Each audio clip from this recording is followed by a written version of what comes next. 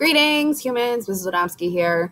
Going to walk you through how to add a Google site link or any link in general to an assignment in Google Classroom. So I'm asking you to do this for your Adventures in Sewing assignments. You're taking your PE portfolio's published link and you are adding it to the assignment. So if I go over to my Google site, yours would be for your PE site, but has the FCS page.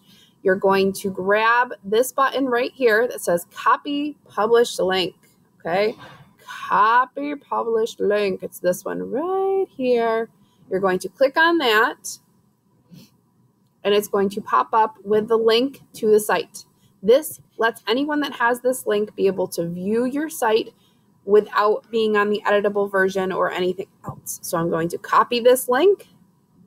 I'm going to delete what I have over here, and I'm going to come back over to the assignment for Google Classroom.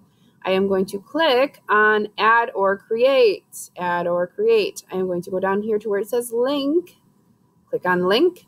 I am going to paste that Adventures in Sewing path, or in your case, your FCS page portfolio, to this assignment. So now I have my site published here so that I can see it, and you can hit turn in if you're ready and you have everything set up on there, okay? So that is, in a nutshell, how to take your published link and add it to the assignment. Thank you very much.